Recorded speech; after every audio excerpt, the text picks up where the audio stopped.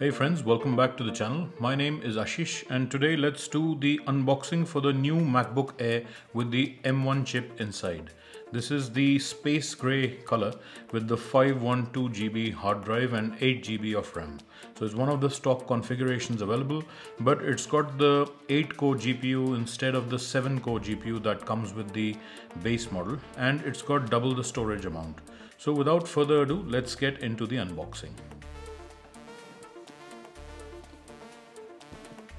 So as you can see, fairly standard box, and we have a nice tab here that we can pull to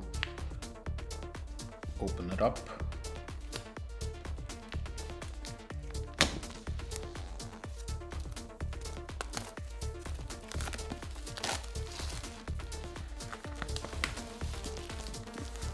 And there we have it. And let's gently raise the box to reveal the MacBook Air for the first time. And here we are.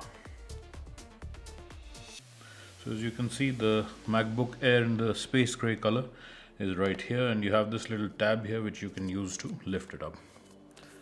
So there we have it. So just keeping it aside for a second, in the box you also get a USB-C cable, and it looks like it's the 2-meter long version. And besides that, you have your usual documentation from Apple. It's a quick start guide to the MacBook Air, some regulatory information, and you get the Apple stickers in space gray. And with the MacBook Air you get a 30-watt charger. So this is a 30-watt charger. With the MacBook Pro models you get the 60-watt charger instead, but the charging times are only different by about 15 minutes. So you do not lose out much by going for this MacBook Air because the battery is a bit smaller. So from 0 to 100, this takes only about 15 minutes more to charge this MacBook than it does from 0 to 100 for the new MacBook Pro. So that's all you have in the box. So you have the USB-C cable, the 30-watt charger, the MacBook itself, the regulatory information, quick start guide, and stickers. Okay, so now let's take off. Now let's peel off the covering from the MacBook Air.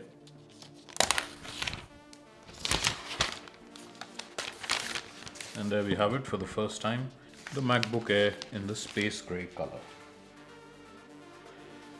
And are you ready for this? As we all know that it's instant on, so let's see what happens when I open this laptop. It will possibly turn on instantly.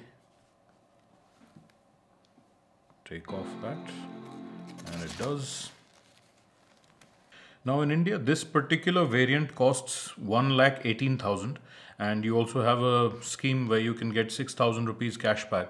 So essentially you can get it for 1,12,000 with the HDFC cashback.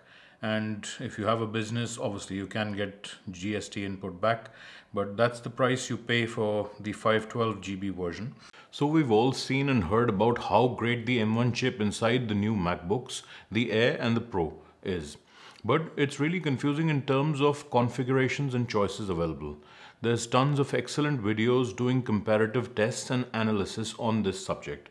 But I wanted to add my 2 cents in terms of everyday usage that you may find useful. Starting with a choice between the Air and the Pro. Well, the consensus seems to be that there isn't any real difference between their performance unless you run extended loads, meaning you are doing processor intensive tasks for a long period of time. Now, running synthetic benchmarks can give you a good basis of comparison between the machines, but what does that mean in terms of everyday usage? Well, from what I have learnt based on my research, you will be well served by spending as little as possible on these M1 machines. There are bigger, better, newer looking devices coming soon. So if you look at these as bridge computers till you find one that delivers on all counts is a great idea. So the Air saves you a lot of money that you can use to bump up memory or storage in your device. It is also noticeably lighter and easier to pick up. In terms of the three colors available, certainly look for what you like best. But consider this, because of the lightweight and the excellent battery life and portability of the MacBook Air, you are more likely to move this computer around a lot and perhaps keep it on a variety of surfaces. Now, these machines are not actively cooled by a fan. Rather, they use the aluminum chassis to dissipate the heat generated inside them. So that means it's probably not a good idea to cover them with anything like a skin or case. That means your laptop will come into contact directly with many surfaces. Because of this, if you choose the silver color, it will age a lot better than the other two colors, since it's closer to the original color of the aluminum. For example, this is my space gray iPad Pro, and despite having a debranch skin, you can see the bottom part that comes in contact with the smart keyboard folio has seen some wear on the finish. The space gray color has worn off. This would have been almost undetectable on the silver version. Let me briefly address the choice of RAM available. I firmly believe that you can never have too much RAM. But if going for 16 GB is driving up the cost too much for you or is taking too long to be delivered, then by all means go for the 8 GB variant. You will be well served by it in this new efficient M1 SoC. After all, everything here is tightly integrated with each other. For everyday usage combined with fast SSD access for swap files, you will not be able to tell the difference. Just like you never feel a lack of RAM on iPhones or iPads, you will be fine with the 8 GB Air as well.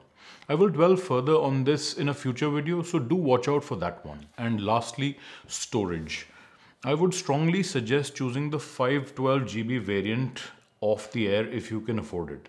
I looked at the in-store display model to see the kind of storage it had available, and it was only showing around 189 GB of storage free.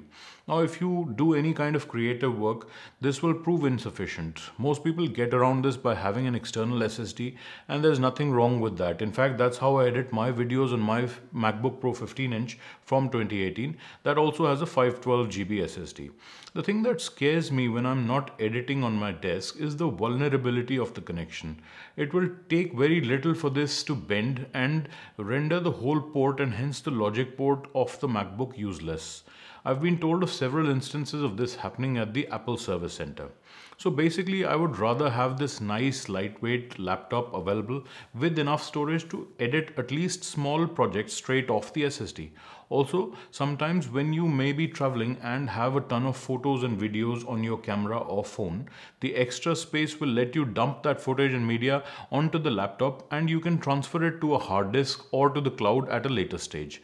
And finally, remember that applications such as Final Cut Pro need storage space to create optimized media and render files, and having that extra storage will prove beneficial in the long run. Now, I plan on testing this MacBook for my daily usage, and I will report back on how it performs for the tasks I need it for. Not synthetic benchmarks and not even stress testing it, because that's missing the point. Instead, I will test it with Final Cut Pro and Chrome running together, and perhaps Adobe Lightroom Classic as well. If it can handle that and perform as well or better than the 15-inch MacBook Pro I have, then it's a winner in my books. Do subscribe and stay connected to watch that video. Thanks for sticking by till the end, and I will see you in my next one.